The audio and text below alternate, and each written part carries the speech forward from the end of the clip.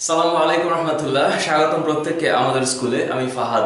নবম দশম শ্রেণীর বাংলাদেশ ও বিশ্ব পরিচয় এই বইটার চতুর্থ অধ্যায়টা হচ্ছে বাংলাদেশ, বাংলাদেশের ভূপ্রকৃতি ও জলবায়ু। এই অধ্যায়টাকে পড়ার আগে এটা একটু মাথায় রাখতে হবে যে এটাকে তিনটা সাব ক্যাটাগরিতে ভাগ করা যায়। নাম্বার ওয়ান, একটা হচ্ছে বাংলাদেশের ভূপ্রকৃতি কেমন, সীমারেখা কিরকম, কোন অঞ্চলে কেমন পাহাড় আছে, মাটি কেমন আছে, এটা নিয়ে একটু পড়াশোনা। এরপর হচ্ছে বাংলাদেশের জলবায়ুটা নিয়ে। শুধু বাংলাদেশের জলবায়ু না, এর সাথে আরো তিনটা দেশ যে আছে, মিয়ানমার, ভারত এবং হচ্ছে নেপাল, এই তিনটা দেশের জলবায়ু নিয়ে একটা স্টাডি করতে হবে। থার্ড হচ্ছে খুবই ডেঞ্জারাস একটা বিষয়, যেটা প্রাকৃতিক দুর্যোগের মধ্যে আমরা পড়বো, সেটা হচ্ছে ভূমিকম্প। পৃথিবীর যে ইন্টারনাল স্ট্রাকচার, এটার ভেতরে যে টেকটনিক প্লেট গুলো আছে, সেই টেকটনিক প্লেটে কিভাবে কম্পন সৃষ্টি হয় এবং এই কম্পনের মাত্রা যে আমরা জানি বিভিন্ন খবরগুলোতে দেখলে যে মানে ডেসিমালে যে প্রকাশগুলো হয় 5.6, 6.5 অর ইভেন 7.8 রিক্টার স্কেলে ভূমিকম্প হয়েছে।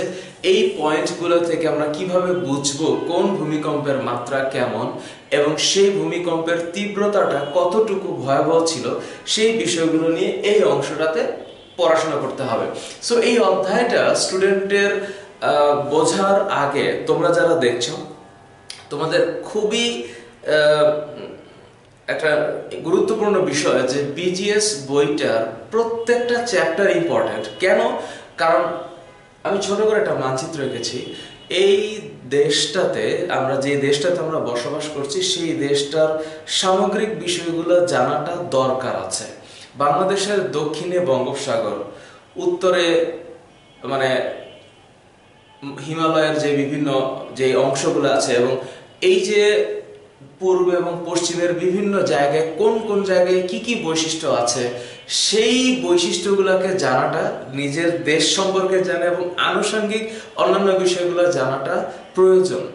এই কারণে এই অধ্যায়টাতে ছোট্ট করে কিছু ইনফরমেশন তোমাদের জন্য থাকবে, এবং পড়াটা শুধু মুখস্থ করার জন্য না, জানার জন্য। এখানে বাংলাদেশের যে ভৌগোলিক সীমারেখাটা বলা হয়েছে, তোমরা জানো যে বাংলাদেশ একটা বৃহত্তম বদ্বীপ, দক্ষিণ এশিয়ার একটা দেশ।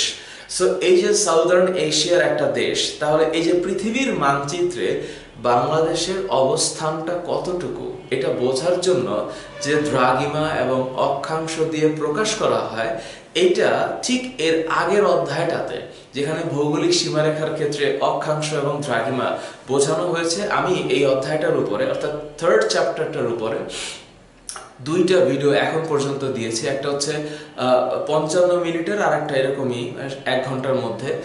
এই ভিডিওগুলোতে আমি চেষ্টা করেছিলাম যে কিভাবে এই অক্ষাংশ, মিনিট এগুলো হিসাব করা হয়। তোমরা জানো যে তৃতীয় অধ্যায়টার হিসাব নিকাশ আছে।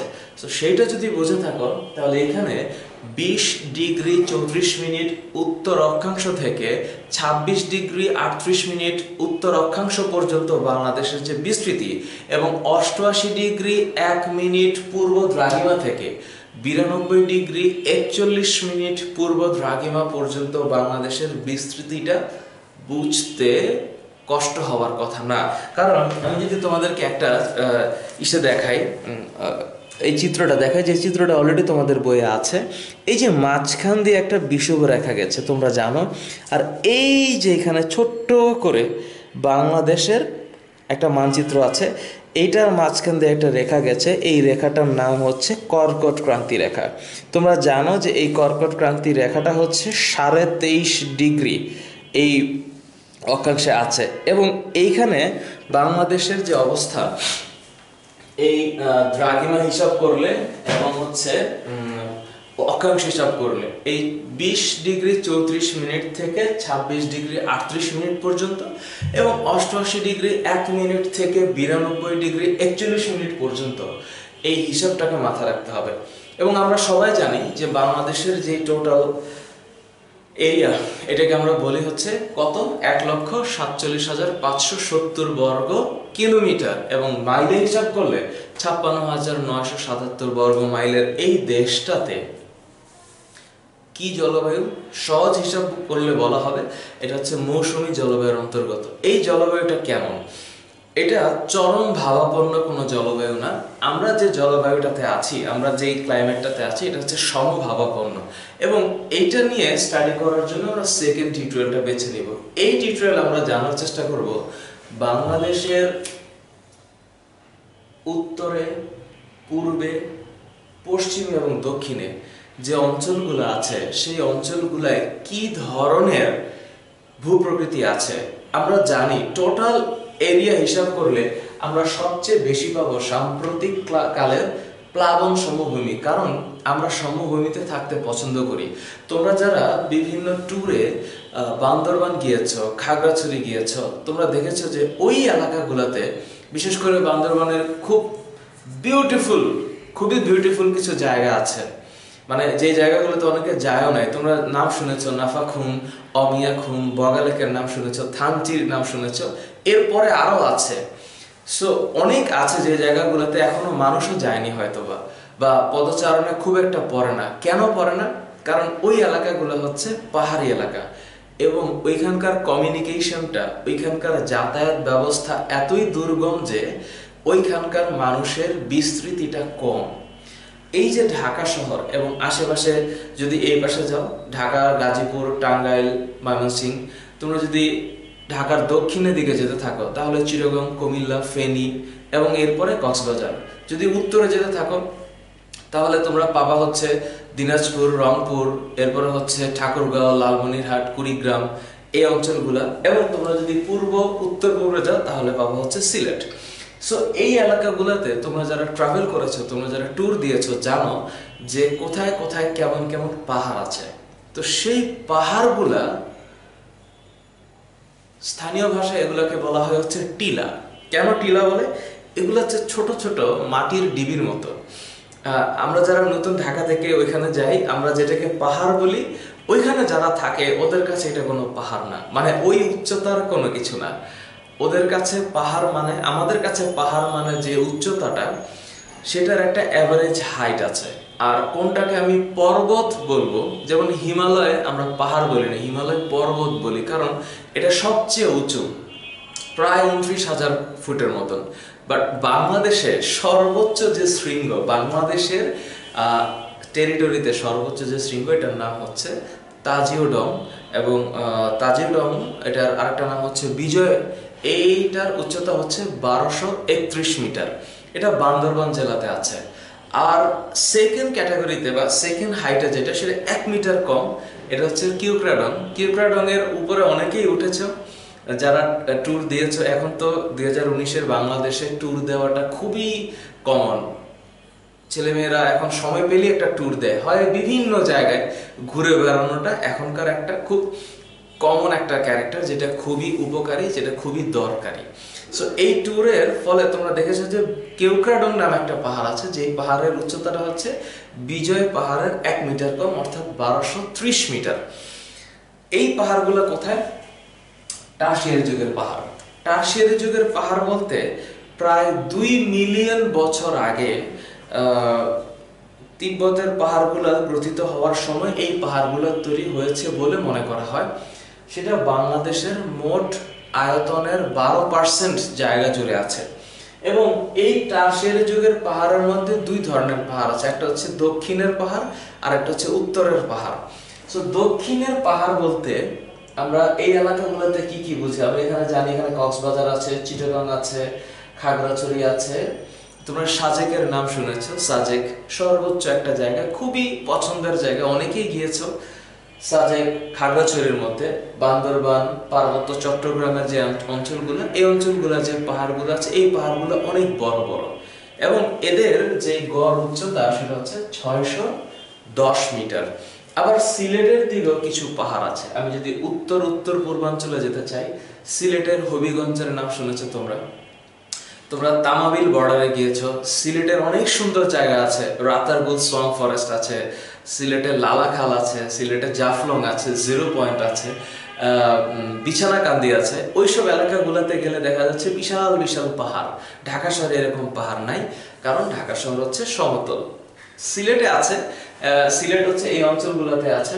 তো এই যে বাংলাদেশের এই মানে বর্ডার এলাকাগুলোতে যে পাহাড়গুলো, এই পাহাড়গুলো হচ্ছে টারশিয়ারি যুগের পাহাড়। আবার প্লাইস্টোসিন কালের, অর্থাৎ এটা আজ থেকে এখনকার সময় থেকে যদি 25,000 বছর আগে চিন্তা করা হয়, তাহলে প্লাইস্টোসিন কালের কিছু সোপান আছে যেগুলোর উচ্চতা একটু কম, মোরলেস। এটা যেহেতু 610 মিটার, এটা 244 থেকে 245 মিটার হবে উচ্চতা।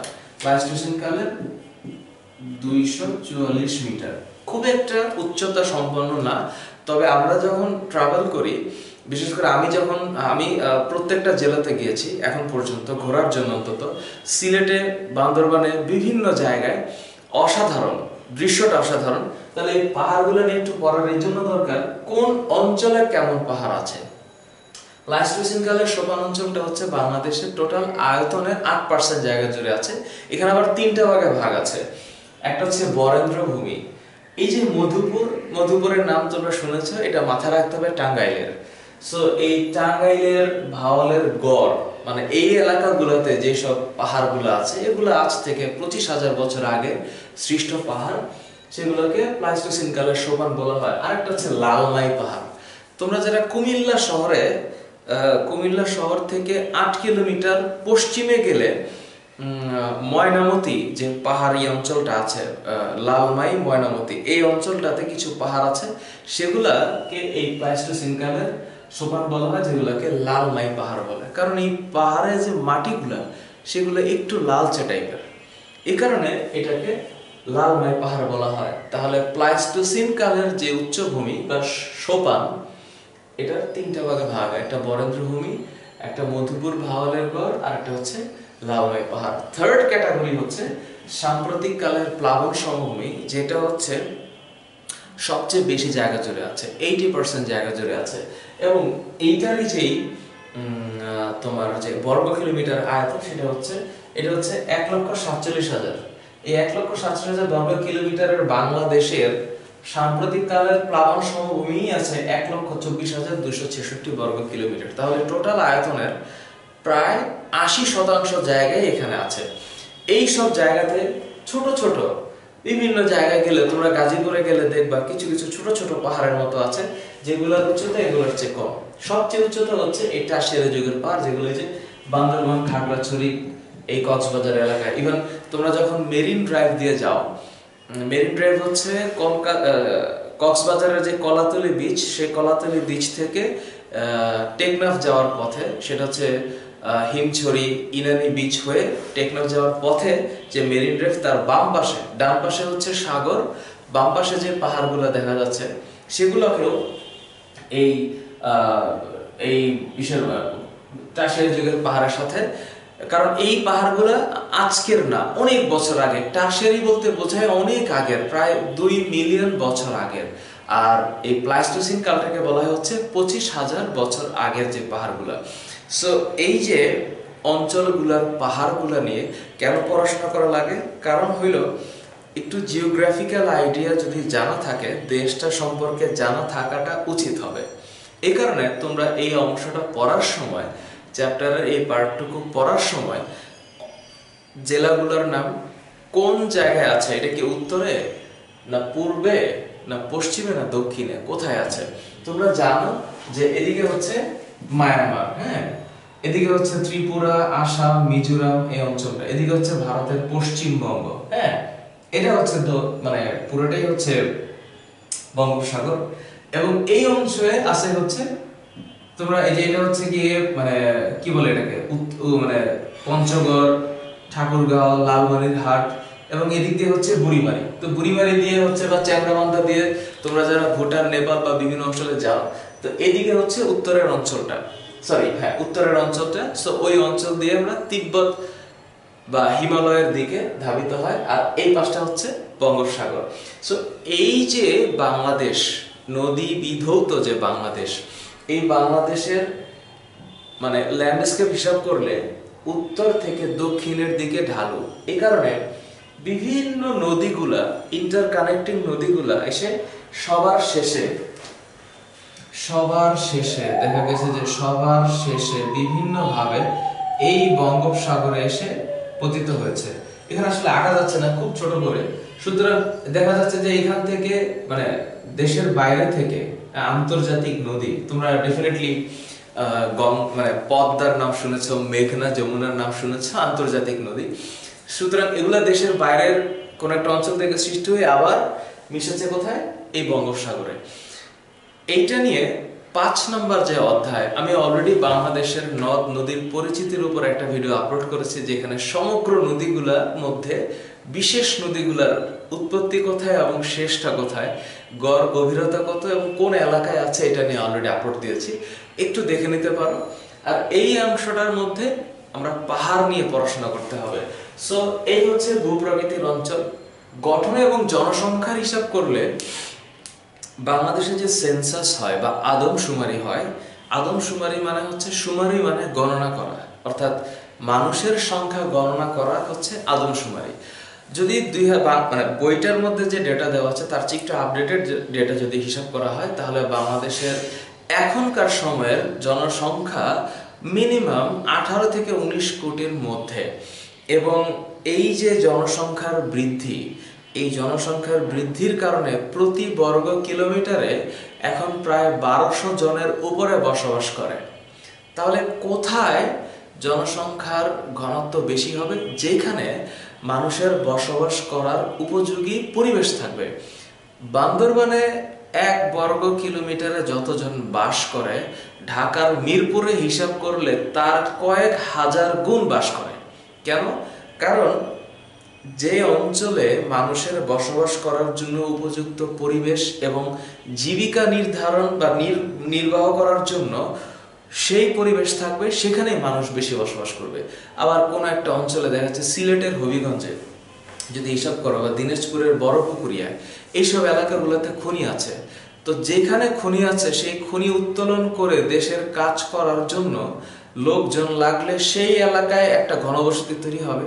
আবার তোমরা সাভারে চিন্তা করো বা নারায়ণগঞ্জে চিন্তা করো, দুই জায়গায় ইপিজেড আছে, অর্থাৎ এক্সপোর্ট প্রসেসিং জোন আছে, যেখানে অনেক মানুষকে কর্ম করে তাদের জীবিকা নির্বাহ এই জন্য করতে হয় কারণ ওই মানুষগুলো প্রয়োজন।